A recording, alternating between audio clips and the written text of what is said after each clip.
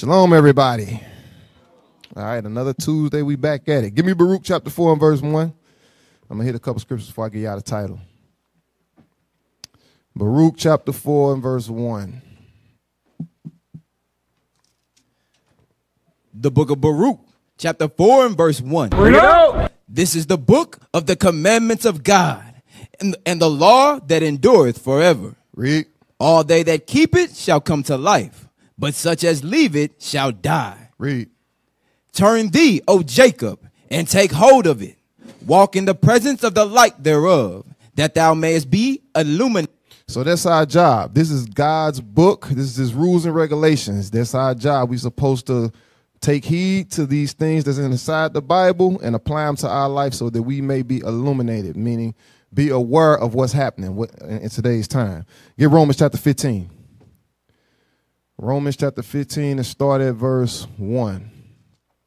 The book of Romans, chapter 15 and verse 1. We then that are strong ought to bear the infirmities of the weak, and not to please ourselves. Not to do what? Please ourselves. Because that's what a lot of us like to do. We all about ourselves. We got to be about everybody around us, right? Because we going to make the kingdom together. All right, so that requires sacrifice. But go ahead. Let every one of us please his neighbor for his good, to edification. And everything that we do, it has to be to edification to those that are without. All right, come on. For even Christ pleased not himself. Read that part again. For even Christ pleased not himself. Christ ain't do what he wanted to do. Go ahead. But as it is written, the reproaches of them that reproached thee fell on me. Read. For whatsoever things were written aforetime were written for our learning, that we through patience and comfort of the scriptures might have hope. So we supposed to, with this liberty that we got, we supposed to be learning what's right and applying it, right? Go to Proverbs chapter 14 and verse 34. Proverbs chapter 14 and verse 34. Come on. The book of Proverbs, chapter 14 and verse 34. Righteousness exalteth a nation, but sin is a reproach to any people. Read it again. Righteousness exalteth a nation. So for us to be exalted as the nation of Israel, we have to continuously learn to be righteous, improve in it, grow in our righteousness. Read on. But sin is a reproach to any people. The only thing that can stop us is sin. Sin is the only thing that can stop us from getting that kingdom. All right, get that in Matthew chapter 5 and verse 13. Matthew chapter 5, let's start at 13. The book of Matthew, chapter 5 and verse 13. Come on. Ye are the salt of the earth, but if the salt have lost his savor, wherewith shall it be salted? It is thenceforth good for nothing, but to be cast out and to be trodden under foot of men. So without the commandments, guess what? We ain't nothing. And we cast out right now because as a nation of people, we ain't keeping God's commandments. Go ahead. You are the light of the world. A city that is set on an hill cannot be hid. Read. Neither do men light a candle and put it under a bushel, but on a candlestick, and it giveth light unto all that are in the house. Come on. Let your light so shine before men, that they may see your good works and glorify your Father which is in heaven. So we supposed to be lights. We supposed to be the living examples of righteousness on earth, meaning we have to do things to edification, as we read before. Get that in Philippians chapter 2 and verse 12. How do we shine as lights? Because he said, let your light so shine among men that they may see your good works, right? Let's get that. Philippians chapter 2 and verse 12. The book of Philippians, chapter 2 and verse 12. Wherefore, my beloved, as ye have always obeyed, not as in my presence only, but now much more in my absence, work out your own salvation with fear and trembling. So we're supposed to work out our salvation with fear and trembling. Read. For it is God which worketh in you, both to will and to do of his good pleasure. So that's what we're supposed to do, what pleases God. Go ahead. Do all things without murmurings and disputings, that ye may be blameless and harmless, the sons of God, without rebuke, in the midst of a crooked and perverse nation, among whom ye shine as lights in the world. Among whom we what? Ye shine as lights in the world. So that's our job. That's how we're supposed to conduct ourselves in this world. All right, read on. Holding forth the word of life, that I may rejoice in the day of Christ, that I have not run in vain, neither labored in vain. So that's why we got to be righteous examples. You understand? We don't want our labor to be in vain. All right. Now, the title of the class is called Drowning in Lust. I know y'all went over it last week. We going over it again. All right. All right. I want you to read that, what I put in the chat. All right. We're going to start off with that first. 700. Read that. Put it on the screen so everybody can see it and then read it.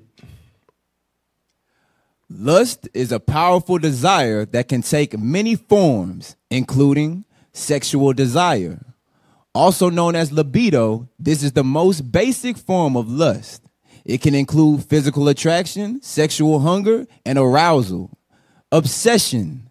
This can include infatuation with someone or a longing for something or someone. Craving. This can include a temptation or craving for forbidden or taboo experiences. Taboo is going into things, like,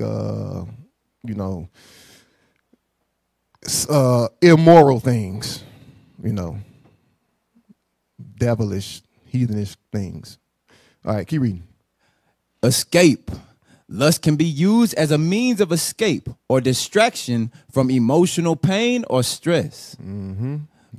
Other desires. Lust can also be directed at other things such as money, power, food, or a particular smell. For example, someone who is greedy might lust for money, while someone who is gluttonous might lust for food. All right, so we're gonna pay particular attention to sexual desire, money, power, and food. All right. Read 701. What is the root spirit of lust? On the surface, it may seem that selfishness or lack of self-control are at the heart of lust. Those are contributing factors. You said those are what? Contributing factors. So it says on the surface, it may seem that selfishness or lack of self-control are at the heart of lust. But it says those are contributing factors. Go ahead. But the deep root of lust is often emptiness. Emptiness. Go ahead. Individuals may succumb to lust in a vain attempt to fill a vacancy in their life. So sometimes people indulge in their lusts or overindulge in their lusts because they feel empty inside, or they trying to fill a vacancy in their life. Like maybe somebody, you may be lonely, a sister may want a husband, a man may want a wife. Sometimes when we repent, we may be into sports and things like that, and when you come to serve the Lord, guess what? That lust that you developed over years and years, you got to slowly dial that back. You understand what I'm saying? So you can serve the Lord. You know what I'm saying? A lot of us was in a whole bunch of idolatry, you know what I'm saying, due to our lusts, things we developed because we've been raised outside of our land, outside of our natural habitat. All right. So now let's hone in on sexual desire. Sexual desire. Give me that in First Ezra chapter 4. First Ezra chapter 4, and give me verse 26. The book of First Ezra chapter 4 and verse 26. Yea, many there be that have run out of their wits for women. What? Yea, many there be that have run out of their wits for women. Now listen, we already know the Negro is a sucker for a beautiful woman. Every time. Go ahead. And become servants for their sake. And become what? Become servants for their sake. Come on.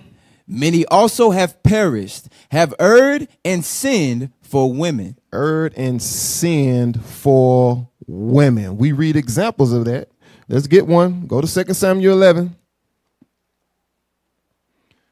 2 Samuel chapter 11 and 2, I think.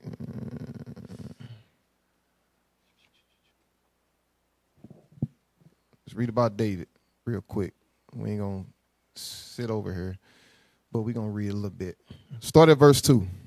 The book of 2 Samuel, chapter 11 and verse 2. Come on. And it came to pass in an evening tide that David arose from off of his bed and walked upon the roof of the king's house. And from the roof he saw a woman washing herself.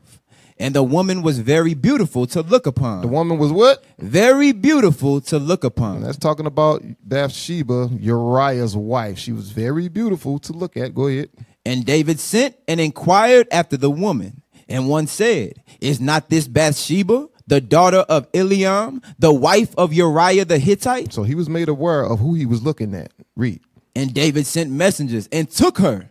And she came in unto him, and he lay with her. For she was purified from her uncleanness, and she returned unto her house. And the woman conceived and sent and told David and said, I am with child. So David, consumed in his lust, ended up sleeping with another man's wife and getting her pregnant. And then later on when you read, he ended up getting him killed, getting her husband killed, right? That's how sexual desire, that's how far lust can take you to commit murder. And he's the king. And he had options, put it like that. And he was let known that there was another man's wife, and he did it anyway. But when you in your lust, you start doing things absent-minded, right? Give me that history of Susanna. Susanna, verse 1. There dwelt a man in Babylon called Joachim, and he took a wife whose name was Susanna, the daughter of Kelkias, a very fair woman. A what? A very fair woman. Just like Bathsheba, she was beautiful to look upon. Go ahead. And one that feared the Lord. Her parents also were righteous and taught their daughter according to the law of Moses. Hold up. Read that part again, verse 3. Her parents also were righteous. They were righteous. How? And taught their daughter according to the law of Moses. What these Christians talking about? You're righteous when you taught the law of Moses. Anyway, let's keep reading. Verse 4. Now Joachim was a great rich man, and had a fair garden joining unto his house. And to him resorted the Jews, because he was more honorable than all others. So everybody gathered at Joachim's house. You know what I'm saying? That was the spot. All right, go ahead. The same year were appointed 2 of the ancients of the people to be judges, such as the Lord spake of, that wickedness came from Babylon from ancient judges who seemed to govern the people. Go ahead. These kept much at Joachim's house, and all that had any suits in law came unto them. See that? So the elders kept things at Joachim's house. So Joachim could be trusted. This was a righteous family, right? Go ahead. Now when the people departed away at noon, Susanna went into her husband's garden to walk. And the 2 elders saw her going in every day and walking, so that their lust was inflamed toward her. They what? Their lust was inflamed toward her. So she ain't doing nothing but being herself, just walking in her garden, just being beautiful. And Negroes in their lust watching. Go ahead. Verse 9. And they perverted their own mind. Perverts. And turned away their eyes, that they might not look unto heaven, nor remember just judgments. And albeit they both were wounded with her love, yet durst not one show another his grief. Come on. For they were ashamed to declare their lust, that they desired to have to do with her. Read that part again, verse 11. For they were ashamed to declare their lust. Read that part again. For they were ashamed to declare their lust. One more time. For they were ashamed to declare their lust. Some brothers is walking around here, and sisters, they are ashamed to confess that thing. Huh? And they can't handle it. They ain't getting no counsel. They just think they can handle it themselves. And privately DMing people. and think don't nobody know about it. Message. Read on. Verse 11. For they were ashamed to declare their lust, that they desired to have to do with her. Yet they watched diligently from day to day to see her. Read. And the one said to the other, let us now go home, for it is dinner time. So when they were gone out, they departed the one from the other. And turning back again, they came to the same place. So they both like, yeah, man, we gonna go home. I'm gonna go home. They dapped each other up. The one went the other way, the other went the other way, and then they looking back like, let me see if he gone already. And met right back. Go ahead, read. And after that, they had asked one another the cause. They acknowledged their lust. Now they acknowledge they love to each other, not to they neither one of them talk each other down. It's like, yo, we tripping, bro. We need to get up out of here. Let's see what they did. Then appointed they a time both together when they might find her alone. They start conspiring to be a peeping Tom on this sister. But see, when you in your lust, you can't conduct right judgment, right? Now I'm gonna tell you something.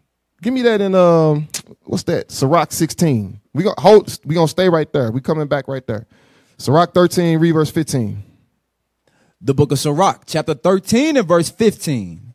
Every beast loveth his like, and every man loveth his neighbor. Come on. All flesh consorteth according to kind, and a man will cleave to his like. A man will what?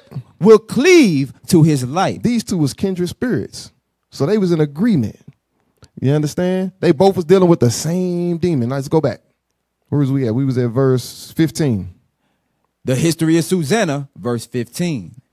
And it fell out, as they watched a fit time, she went in as before with 2 maids only, and she was desirous to wash herself in the garden, for it was hot. And there was nobody there save the 2 elders that had hid themselves and watched her. Then she said to her maids, bring me oil and washing balls, and shut the garden doors that I may wash me.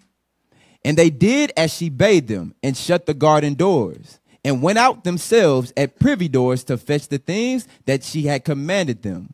But they saw not the elders, because they were hid. Now when the maids were gone forth, the 2 elders rose up and ran unto her, saying, behold, the garden doors are shut, that no man can see us, and we are in love with thee. Therefore consent unto us, and lie with us. Now you got to picture this scene. This lady thinking she by herself, taking a bath, and 2 men come up, 2 old men run up to her, acting as if they didn't had conversation with her before. They talking to her like, you know what I'm saying, like they cool like that. Thou wilt not.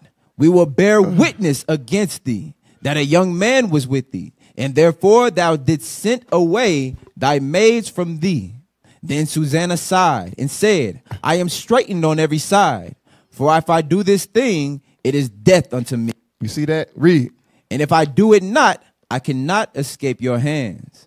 It is better for me to fall into your hands and not do it than to sin in the sight of the Lord. Read that verse again. Verse 23. It is better for me to fall into your hands and not do it than to sin in the sight of the Lord. This is a testament to her upbringing.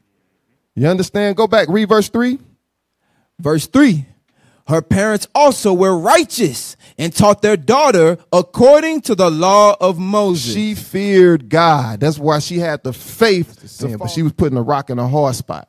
You understand what I'm saying? But she like, yo, I ain't finna deal with the Lord on this. I'd rather deal with y'all. You understand what I'm saying? She feared God, not them. She had faith that the Lord was going to pull her out of that. Right, integrity. Come on, read. Drop back to verse, where is we at? 24. Verse 24. With that, Susanna cried with a loud voice, and the 2 elders cried out against her. Then ran the one and opened the garden door.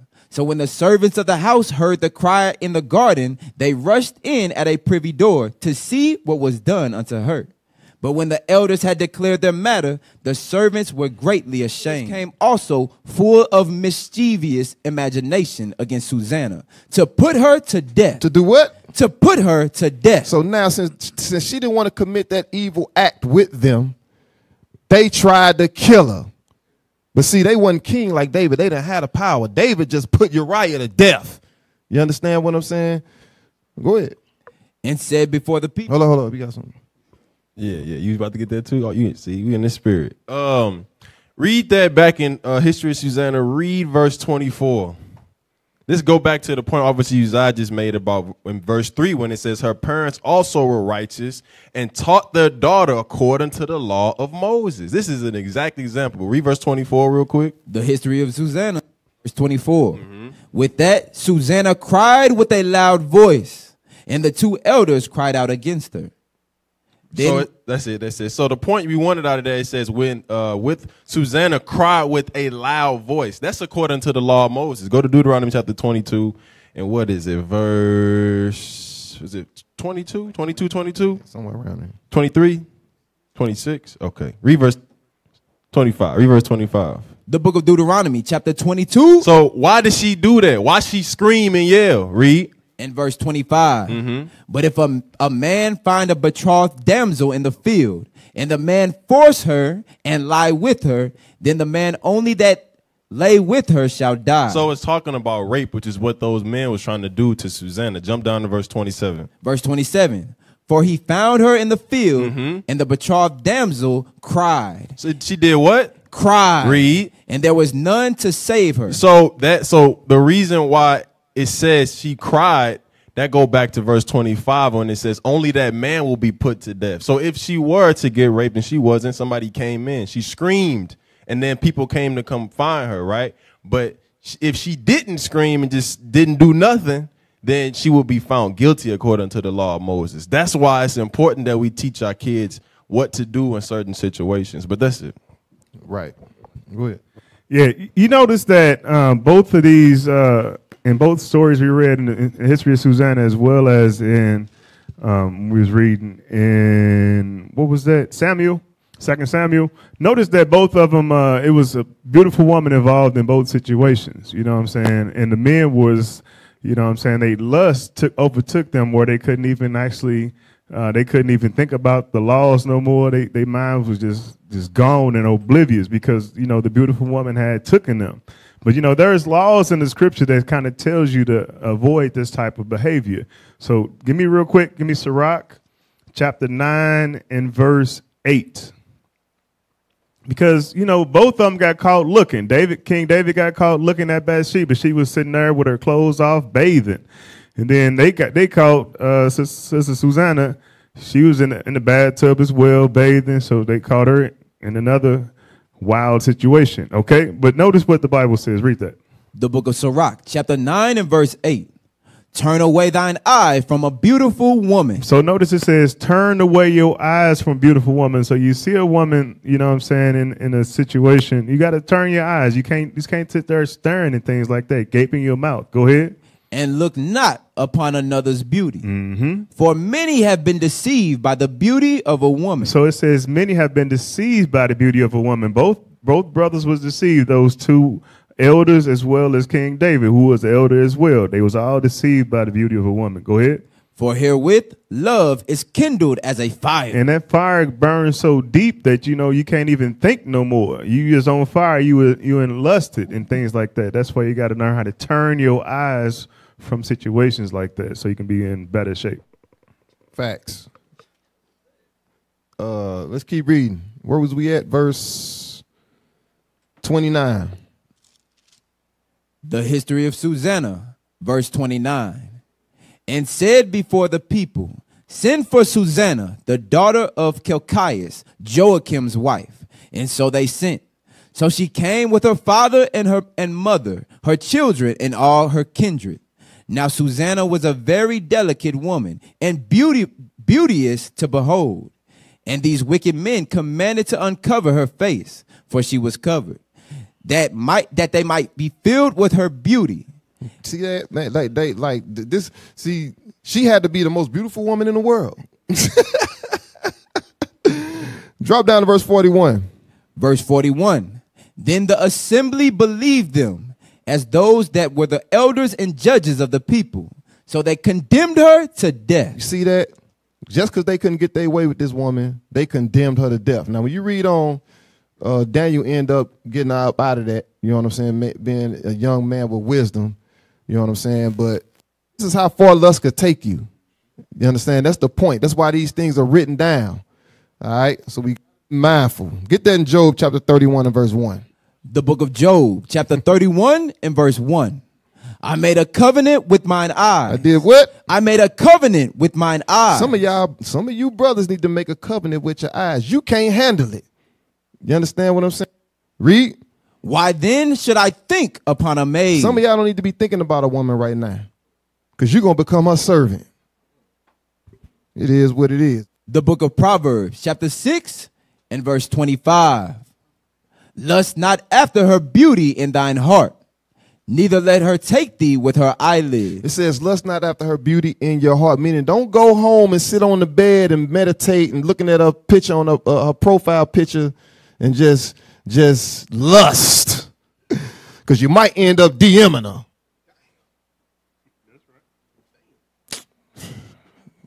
Gotta be kidding me. Get Sirach 25 and 21. Sirach 25 and 21. The book of Sirach, chapter 25 and verse 21. Stumble not at the beauty of a woman, and desire her not for pleasure. Read that last part again. And desire her not for pleasure. One more time. And desire her not for pleasure. Don't desire. We ain't supposed to be lusting after women, man. We ain't supposed to just lust after them. You understand what I'm saying? We ain't supposed to treat women like they just objects. They have a role, right? They help meets first, right? Read it again. Stumble not at the beauty of a woman. Because women are beautiful, so don't stumble at it. Go ahead. And desire her not for pleasure. And don't desire her for pleasure only. All right? Now give me that in Matthew chapter 5 and verse 28. You know, when we coming up out of the world, that's all we looked at a woman for. We weren't never looking to get married and things like that. All we was looking for a woman for is lust. That was it. You understand what I'm saying? Some of y'all know what I'm talking about. Most of y'all know what I'm talking about. 99% of y'all know what I'm talking about. The book of saying? I got news for you, sisters. He didn't love you. Read. The book of Matthew, chapter 5 and verse 28. But I say unto you, that whosoever looketh on a woman to lust after her hath committed adultery with her already in his heart. Read what Jesus said again. But I say unto you, that whosoever looketh on a woman to lust after her hath committed adultery with her already in his heart. You see that? That's why he said in Proverbs, don't lust after her in your mind. You understand? Y'all brothers is committing adultery in their mind. You understand? We got to learn how to control our thoughts. How do we do that? Proverbs 16. Now, we all battling with it. So that's why we got to continuously go over this type of stuff. Proverbs chapter 16 and look around. You see what I want? It's right there somewhere. I know it's in Proverbs 16. Come on, bro. You teach on the street every day. 16, 3. The book of Proverbs, chapter 16 and verse 3. Commit thy works unto the Lord, and thy thoughts shall be established. And thy what? And thy thoughts shall be established. That's how you establish your thoughts, when you constantly in the work. You understand what I'm saying? Because guess what? When you sitting idle, you ain't doing nothing but lusting after a woman. That's just the truth. Y'all know I'm telling the truth. That's what we doing. All right. Now, give me Psalms 55 and 17. Let's get into some solutions. Psalms 55 and verse 17. The book of Psalms, chapter 55 and verse 17. If I'm battling lust, what are some of the actions I can take to get this lust spirit off of me? Read. Evening and morning and at noon will I pray and cry aloud, and he shall hear my voice. Prayer helps, right? Morning, noon, and night, we supposed to pray. Pray for the Lord to get that spirit off you. You understand? Get that in Matthew chapter 17. Matthew chapter 17 and verse 21. The book of Matthew, chapter 17 and verse 21.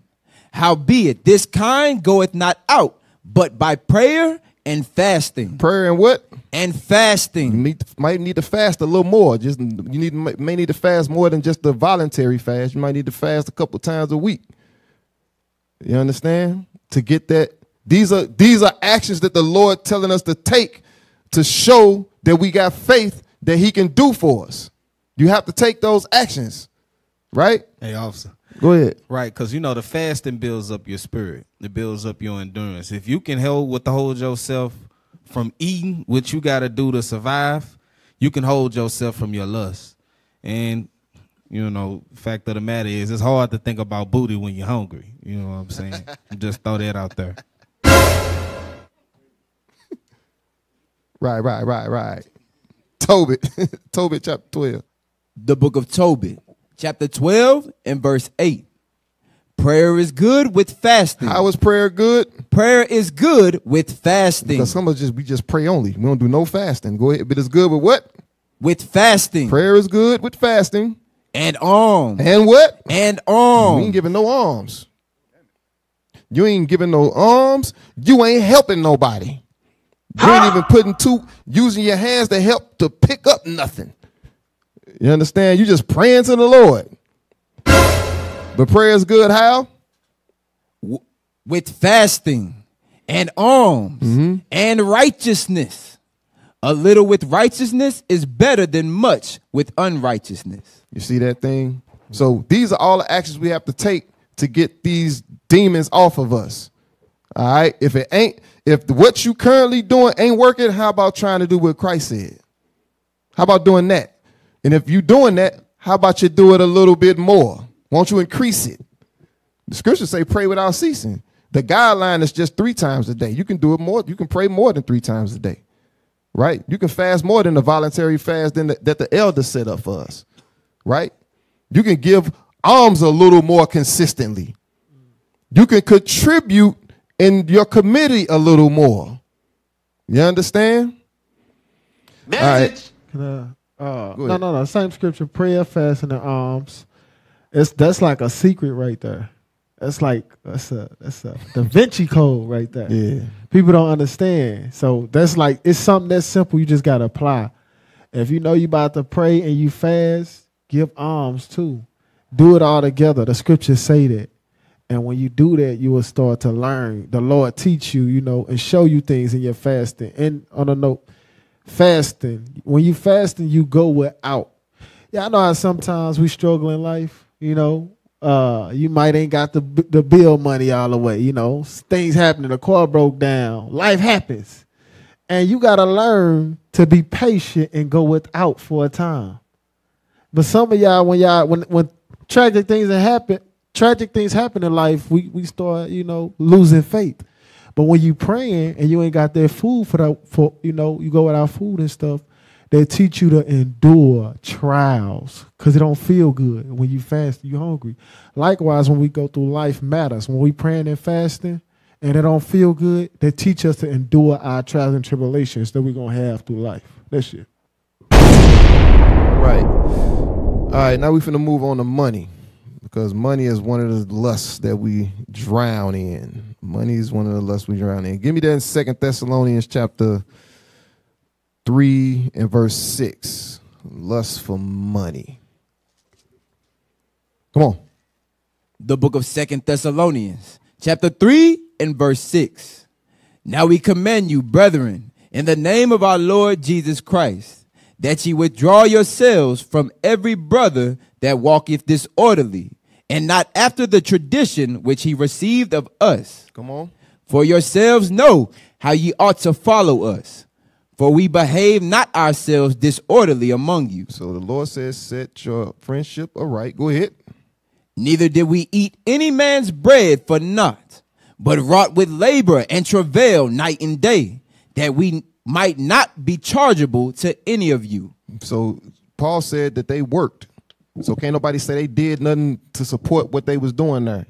They wasn't a burden on nobody. You know what I'm saying? You know how people like to purposely burden themselves on just throw all their problems on you. Like you ain't got no problems. You know what I'm saying? Come on, read. Verse 9.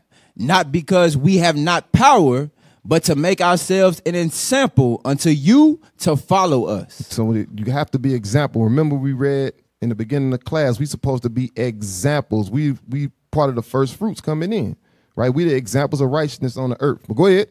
Verse 10. For even when we were with you, this we commanded you, that if any would not work, neither should he eat. So you should be doing something to provide, to sustain yourself. If you got a family, to provide for your family, to feed everybody, right? You have to work. God says men have to work. It just is what it is. You got to work, right? It's a scripture to say, hate not laborious work, right? Come on, read. Verse 11. For we hear that there are some which walk among you disorderly, working not at all, but are busybodies. Guess what? If you ain't got no job, you a busybody. You in everybody's business because you got time. Remember, idleness teaches much evil. You understand? Come on, read. Now them that are such we command and exhort by our Lord Jesus Christ, that with quietness they work and eat their own bread. Provide for yourself. Go ahead. But ye, brethren, be not weary in well-doing. Come on. And if any man obey not our word by this epistle, note that man, and have no company with him, that he may be ashamed. So shouldn't nobody be teaching against that? You know what I mean? Teaching against what we just read right there. Everybody got to work. Ain't nobody trying to hear your excuses. Unless you got some type of disability, you need to be going to work somewhere. All right? Come on. Yet count him not as an enemy, but admonish him as a brother. So we supposed to be, if you ain't working, guess what? We supposed to exhort our brothers to work. Oh, shit. Y'all on point today. Yo, go ahead. Verse 16. Now the Lord of peace himself give you peace always. By all means, the Lord be with you all. So ain't nothing wrong with exhorting, telling the brother, hey, yo, go get a damn job. You understand what I'm saying? Anyway. Can we get the flip side of that? Go ahead. Get 1 Timothy 5 and 13. Because that's talking about the man.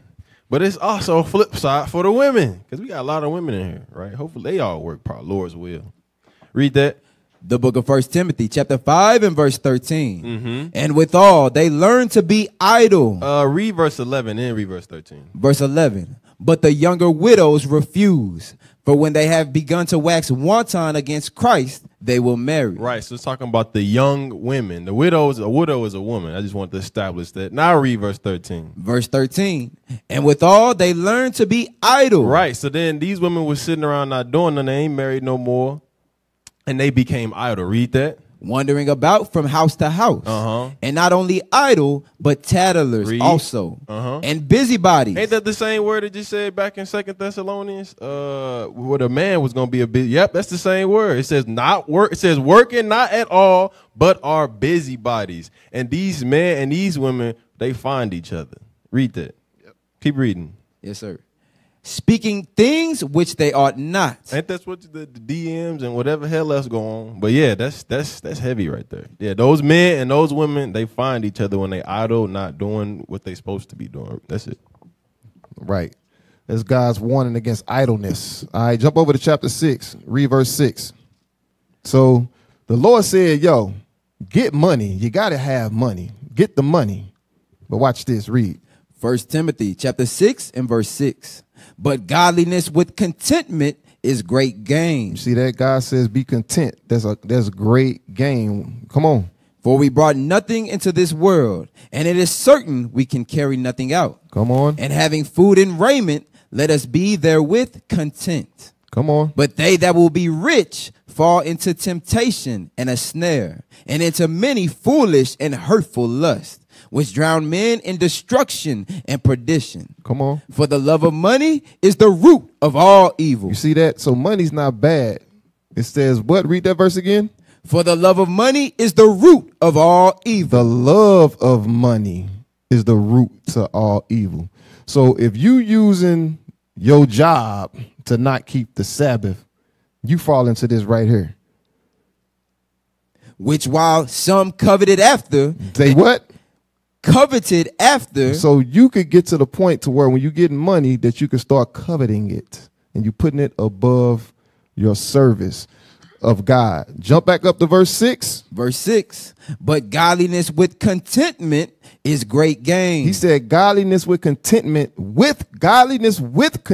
that's great gain.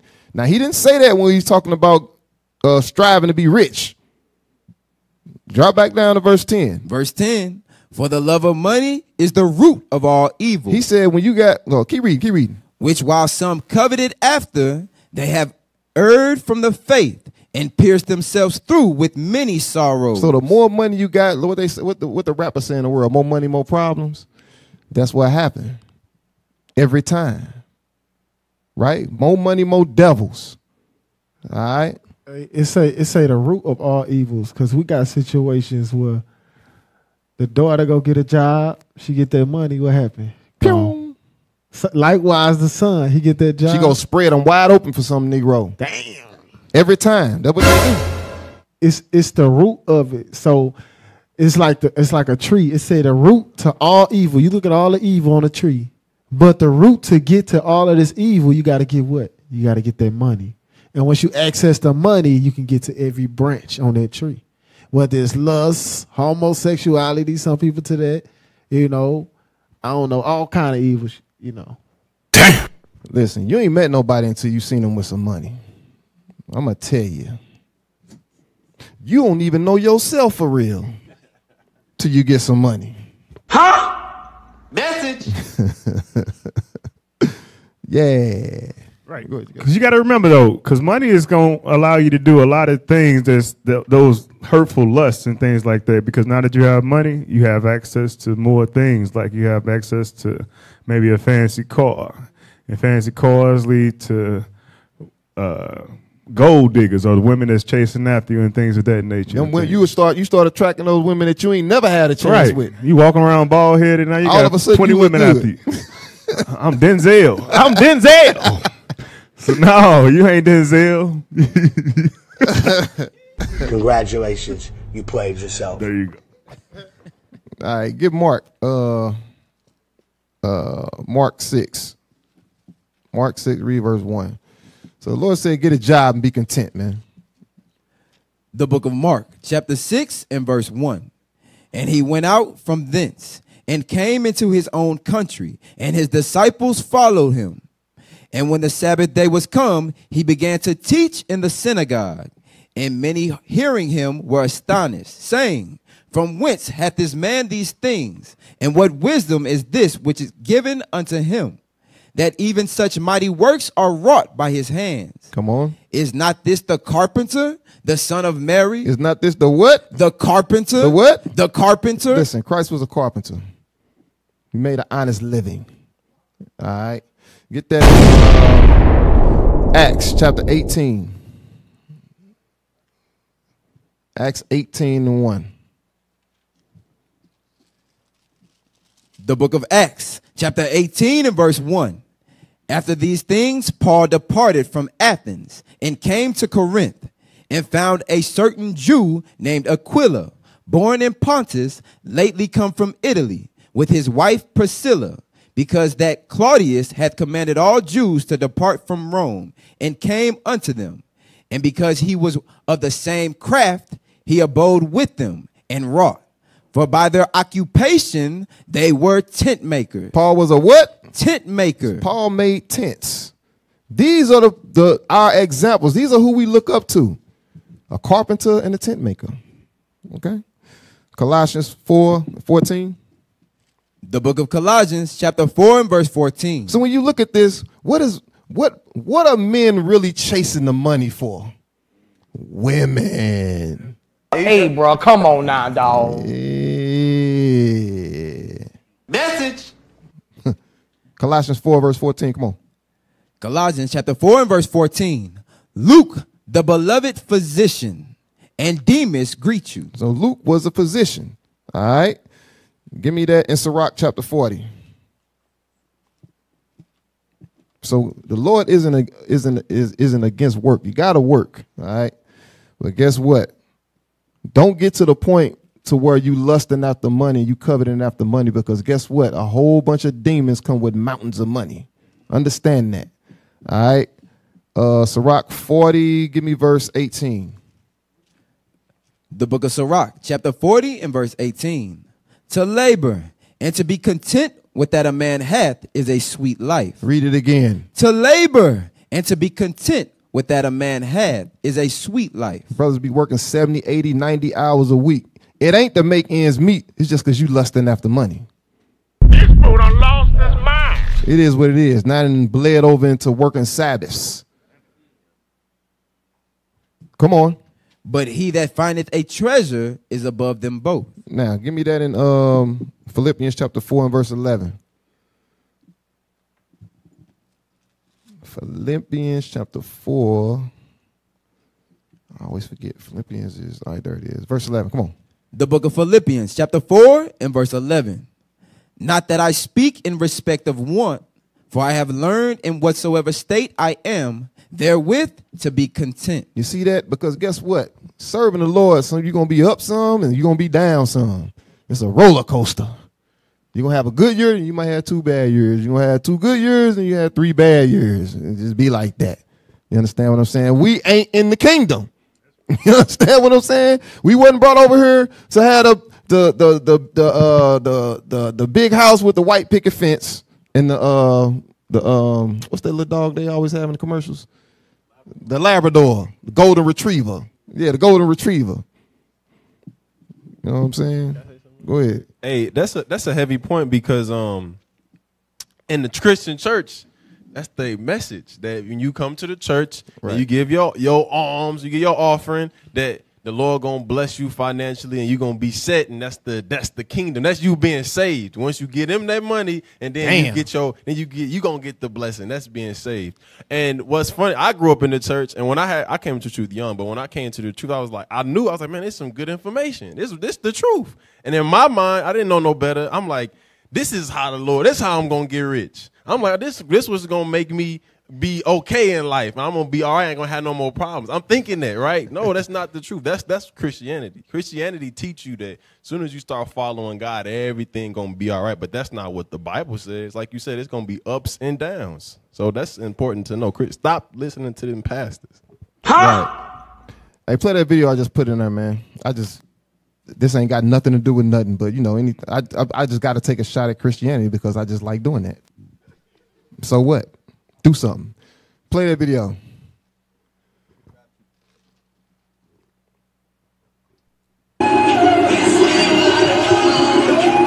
It's the Holy Ghost.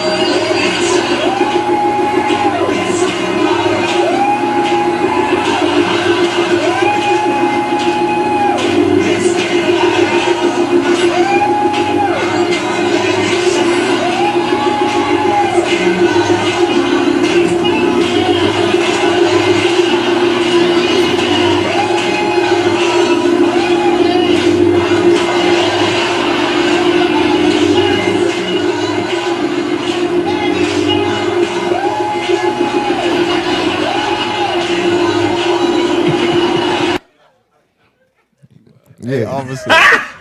Look, like I said, I was doing that in your church.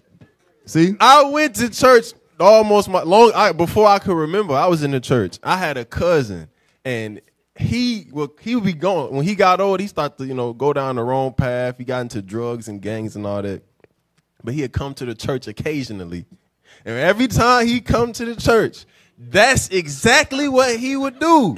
And right after church, after he didn't caught the Holy Ghost, dude outside behind the church smoking weed, selling drugs behind the church after church after he didn't caught the Holy Ghost. You ain't know he went in there and he stole out the collection plate. He did. He did that. He did do that before. But he had the Holy Ghost. All that was a smoke screen, so he can get that. He came around collection plate time. Cocaine's a hell of a drug. All right, go to Luke. Luke 3 and verse 12. So the Lord is not against money.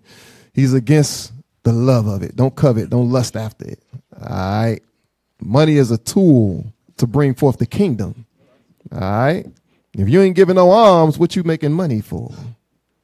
All right. Give me Luke 3.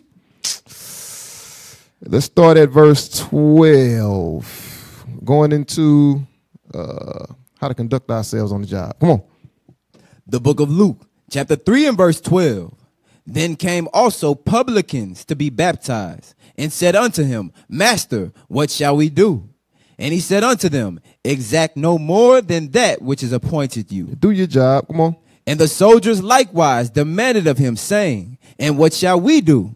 And he said unto them, Do violence to no man, neither accuse any falsely, and be content with your wages. Be what? And be content with your wages. You see that? Do your job. You know what I'm saying? Whatever you signed up for, whatever they paying you, be content with that. And, you know, if you want something better, ain't nothing wrong with striving to better yourself. You understand what I'm saying? But don't be on the job causing problems. You understand what I'm saying? Because remember, we're supposed to let our light shine. We ain't supposed to be in the midst of no confusion. All right? Let's go into power. All right? Power. Lust for power. All right? Get that in Sirach chapter 7. Sirach chapter 7. And let's read verse 4. The book of Sirach, chapter 7 and verse 4. Seek not of the Lord preeminence, neither of the king the seat of honor. So the scripture says, seek not of the Lord preeminence, meaning don't do things with the intentions of gaining authority or power over your brethren. All right. The Lord called us to be servants of the people. All right. We're supposed to be in service of the people. All right. All right. Give me that in 3 John 9:11. Let's talk about Diotrephes. You know, we always got to go here. You know what I'm saying? We got to keep reading this to keep that spirit down. Right? 3 John, verse 9. The book of the third epistle of John, verse 9. I wrote unto the church, but Diotrephes, who loveth to have the preeminence. He loved what? To have the preeminence among them, receiveth us not. This dude got so in his lust for power didn't receive the apostles who Christ was directly dealing with. That's crazy. Right. They put him, who gave him the rank he had, or the authority he had. Go ahead. Wherefore, if I come, I will remember his deeds, which he doeth, prating against us with malicious words, and not content therewith. And not what? Content therewith. Because he had a lust for power. You understand? Not understanding his role as a servant. Right? Go ahead. Neither doth he himself receive the brethren, and forbiddeth them that would, and casteth them out of the church. He kicking people out the church that went to go see the people that gave him his seat. That's crazy. But when you're in the midst of your lust, you're not thinking straight. You're not thinking clearly. Right? Get that in Luke chapter 7. Luke chapter 7 and verse 1. The book of Luke, chapter 7 and verse 1. Now when he had ended all his sayings in the audience of the people, he entered into Capernaum. And a certain centurion's servant who was dear unto him was sick and ready to die. And when he heard of Jesus, he sent unto him the elders of the Jews, beseeching him that he would come and heal his servant. So the centurion, his servant was sick. He sent men to seek to get Christ to come help him. So this man, he has some power, he has some status, he has some authority over people, right? Let's see how he conducted himself. Come on. And when they came to Jesus, they besought him instantly, saying that he was worthy for whom he should do this. They said, this man is worthy for you to heal. Go ahead, read. For he loveth our nation. He did what? He loveth our nation. How was he worthy? He loveth our nation. He loveth his nation. Go ahead. And he hath built us a synagogue. He did what? Built us a synagogue. Hey, see that? Big arm right there. You understand? Come on, read. Then Jesus went with them. And when he was now... Hold up, Jesus didn't question him. What'd he do? Jesus went with them. Christ got up and left. He's like, come on, where you at? See that? Read. And when he was now not far from the house, the centurion sent friends to him, saying unto him, Lord, trouble not thyself, for I am not worthy that thou shouldest enter under my roof. Come on. Wherefore neither thought I myself worthy to come unto thee. Because that's why he sent men. Because he didn't feel, even though he had power and authority, he didn't feel like he was worthy. So he sent other men to go. This man, he ain't gonna say no to them. You understand what I'm saying? Come on, read. But saying a word, and my servant shall be healed. For I also am a man set under authority. He had authority. Go ahead. Having under me soldiers. And I say unto one, go, and he goeth. And to another, come, and he cometh. And to my servant, do this, and he doeth it. Come on. When Jesus heard these things, he marveled at him, and turned him about, and said unto the people that followed him, I say unto you, I have not found so great faith, no, not in Israel. And they that... Why did he say that? Because he didn't even feel like he was worthy. Even though he had power and authority and things like that, he didn't mistreat his people. You see that thing? The man humbled himself. Right? Go ahead, read. And they that were sent, returning to the house, found the servant whole that had been sick. You see that? The Lord healed him. Now give me that in Matthew chapter 23 and verse 12. Matthew 23 and verse 12. So as we increase in knowledge and wisdom and responsibility, we always got to remain humble. Go ahead, read. The book of Matthew, chapter 23 and verse 12. And whosoever shall exalt himself shall be abased. Read it again. And whosoever shall exalt himself shall be abased. Don't exalt yourself. Come on. And he that shall humble himself shall be exalted. Who is the Lord going to exalt? Read it again. And he that shall humble himself shall be exalted. You see that? Humble yourself. It's good to be humble. You know, the Lord will exalt you. All right. In due time. In due time. Get that in 1 Peter 5 and verse 6. The book of 1 Peter, chapter 5 and verse 6. Come on. Humble yourselves, therefore, under the mighty hand of God, that he may exalt you in due time. Because that's who exalts everyone, the Lord. All right, read it again. Humble yourselves, therefore, under the mighty hand of God, that he may exalt you in due time. In due time, meaning his time, he's going to exalt you. His time. Matthew 18 and 4.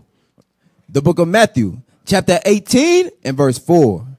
Whosoever therefore shall humble himself as this little child, the same is greatest in the kingdom of heaven. Read it again. Whosoever therefore shall humble himself as this little child, the same is greatest in the kingdom of heaven. Why is Christ using a little child, for example? Because a child does what he's told. They don't understand right and from wrong unless they're being taught it. Right? If you leave a child alone, guess what he's going to do? He's going to be evil. It just is what it is. If you leave a child by themselves, they just going to be evil. It just is what it is. They have to be taught righteousness. So you have to humble yourself so you can receive the understanding. All right? That's the mindset we got to stay in. With all of the wisdom and knowledge that we gaining from our leadership, you still got to stay humble. Stay humble. Right? Don't think that you're above the people that we out there going out there to teach and stuff like that. Don't think that. You understand? The scriptures say we more excellent, but we still got to gather the people in. The scriptures say 1/3 got to repent. You understand? Now, give me that in 2 Peter 3 and verse 18. The book of 2 Peter, chapter 3 and verse 18. But grow in grace. What? But grow in grace. Grow with this time we got. Come on. And in the knowledge of our Lord and Savior, Jesus Christ. We supposed, with this time we supposed to be growing in the knowledge, growing in understanding. Go ahead. To him be glory both now and forever. Amen. You can't grow if can't nobody tell you nothing. If you know it all, you can't grow. You don't get no counsel, you can't grow. You don't ask for help, you can't grow. Right? All right. What time we got? I can't. I'm finna. All right, we're gonna move fast on this one. I want to move on to food. Unless y'all got something else on that topic. We're gonna move on to food. I gotta hit this. Go to Sirach 30 and 15.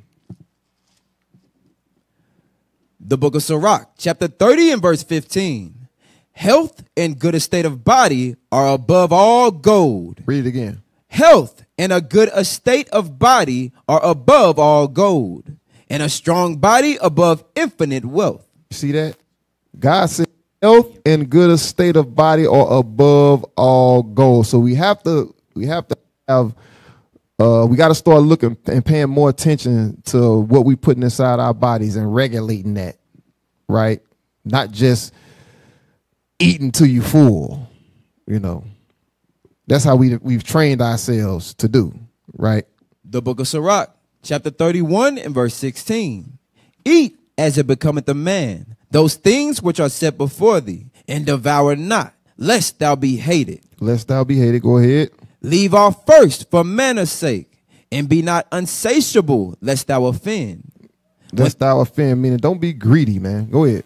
When thou sittest among many, reach not thine hand out first of all. A very little. You know what? When I used to, back in the world, you know what I'm saying, you should see that scripture plays out a lot. You know, that person always trying to be first in line. You know what I'm saying? They want to get the biggest, they looking for the biggest piece of whatever it is.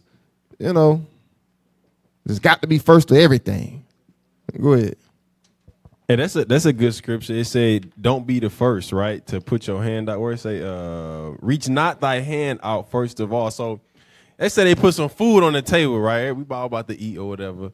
How could you not be the first one to put your hand out? Somebody got to be the first, right? That means you can make a plate for somebody else. You can make a plate for, that's manners. It's teaching you manners. Hey, you know how, that's what people do when they like, I don't want to say at church, but like in older times. You got right? a lot of church memories, huh? Like old times. You know the It's all church is good, bro. engraved It's all right. in It's all right. history. It's all right. It's all right.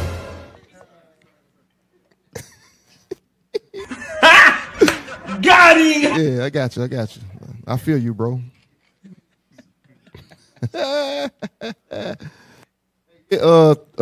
and 25. Sirach 30 and 25. The book of Sirach, chapter 30 and verse 25.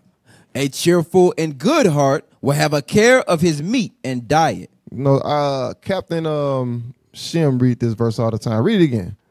A cheerful and good heart will have a care of his meat and diet. So guess what? If you always depressed all the time, you talking about your problems all the time, and you know you just woe is me all the time, you look like that.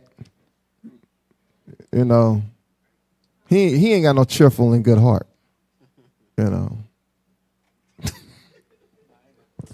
Don't ever show that again. I don't want to see that. That was Who posted that? It was a clip on that in Nutty Professor. Remember, he was all depressed and he was just stuffing his safe face with all the food and the peanuts and the Yeah.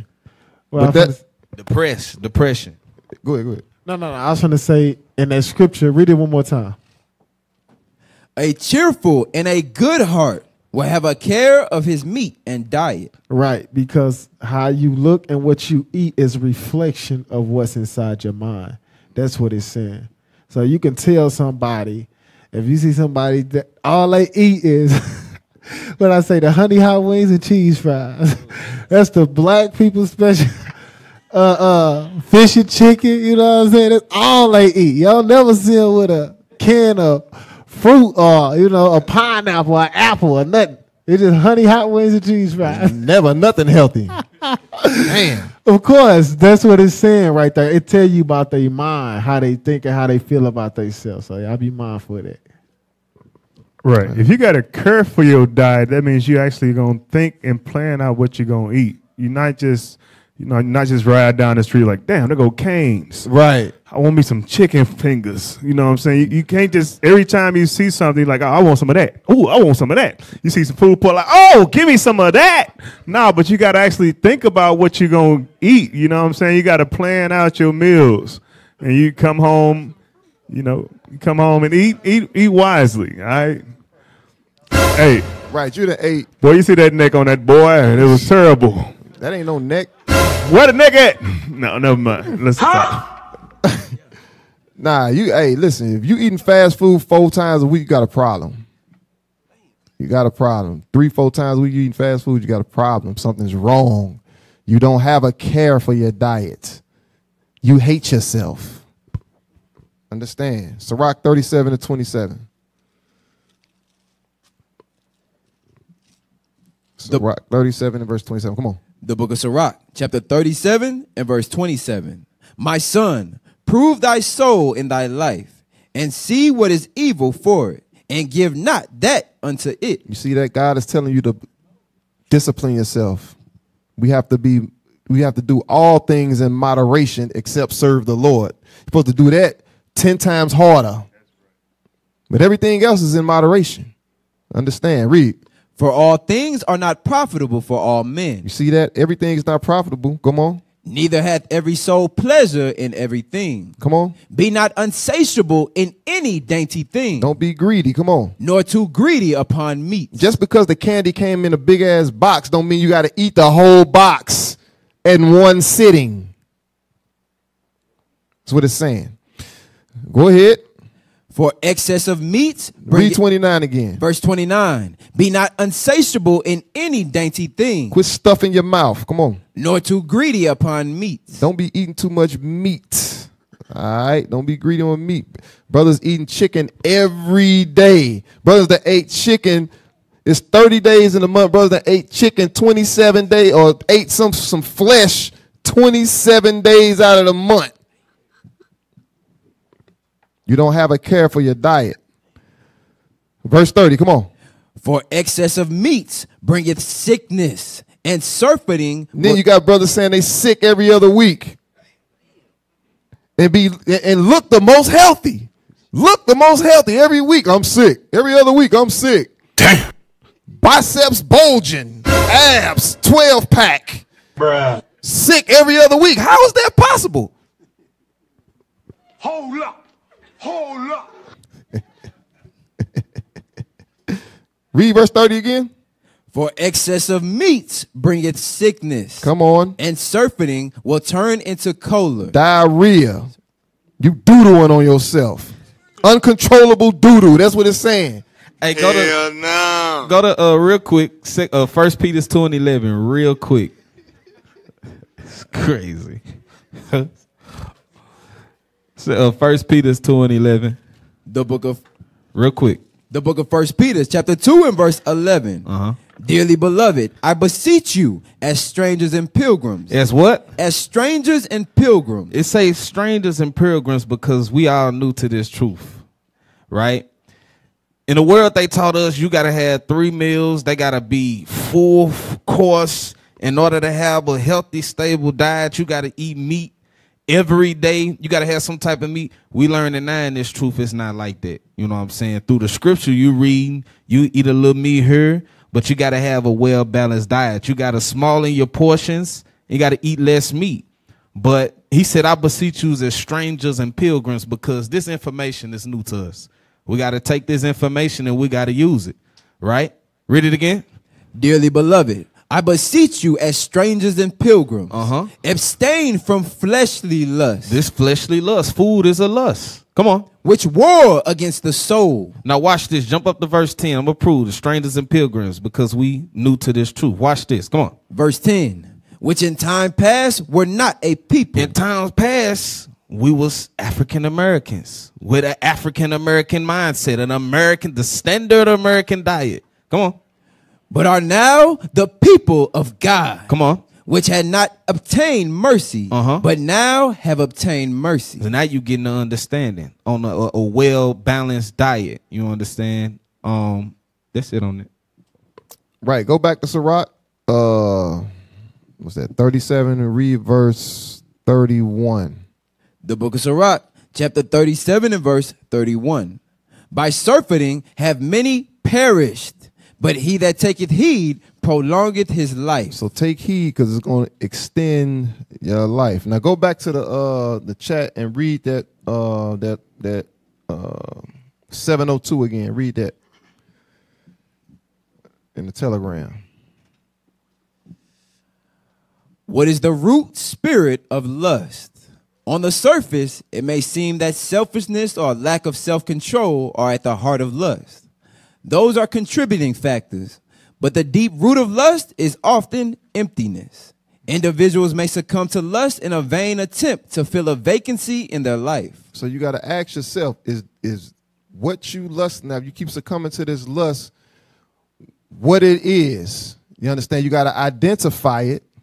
Once you identify it, you need to replace it. This is how. Baruch 4:28.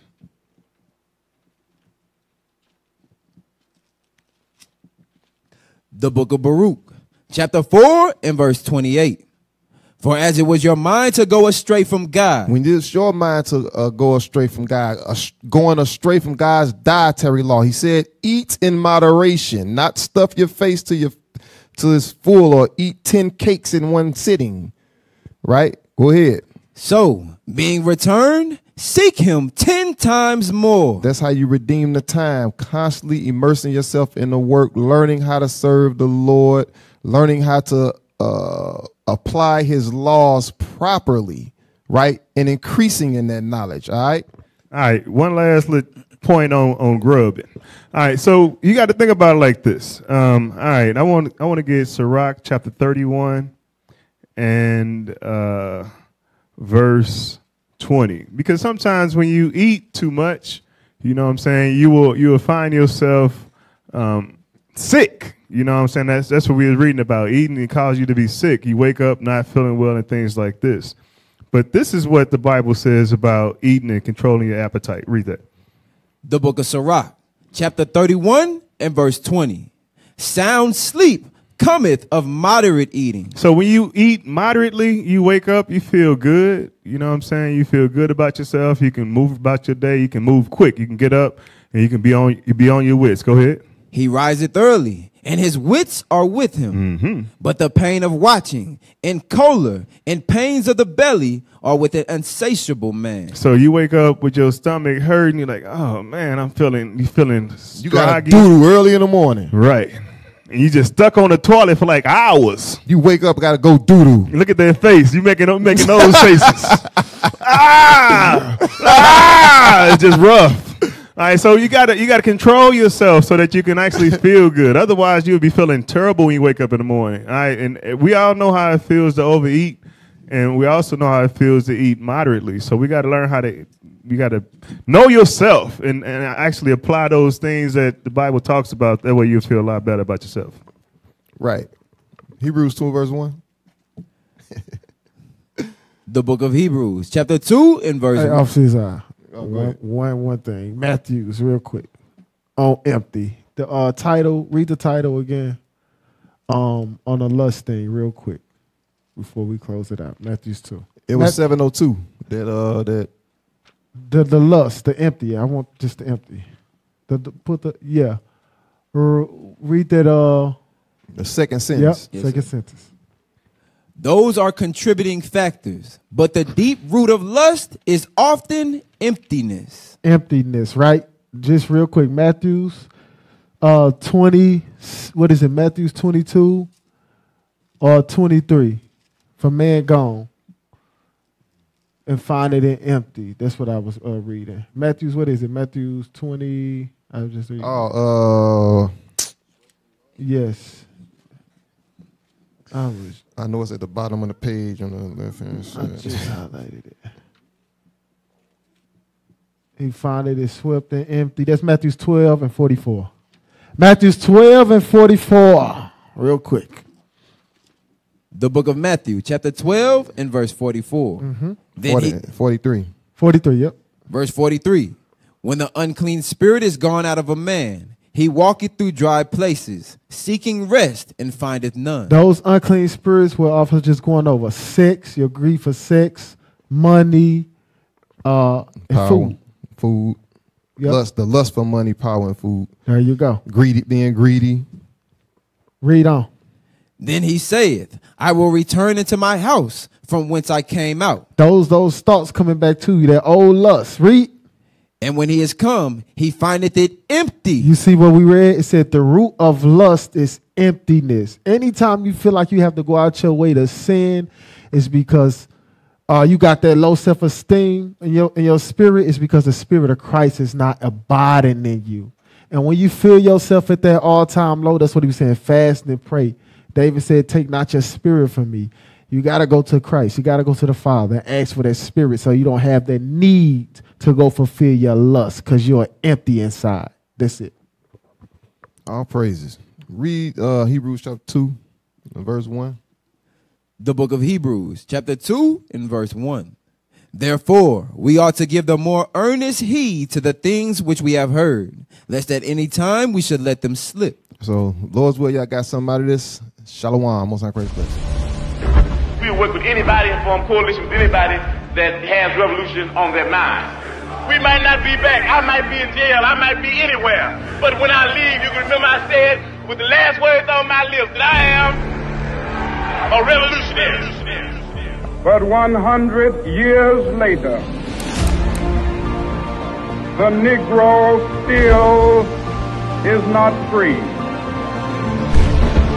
We want freedom by any means necessary. We want justice by any means necessary. This is a revolution of God. This time that we're living in, the greatest time on earth, revolution. Spiritual and biblical revolution. All these lives will be shut down in earth. I am a brother. He's strong in Lord. His life. His life. His life. His life. His life.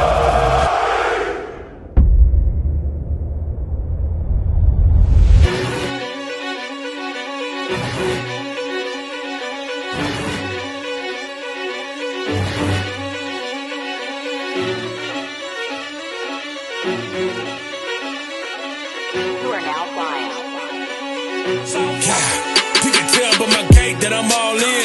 You can tell by my faith that I'm all in. Front line with the truth, I'ma fall in. Even if it's a dead end, going all in.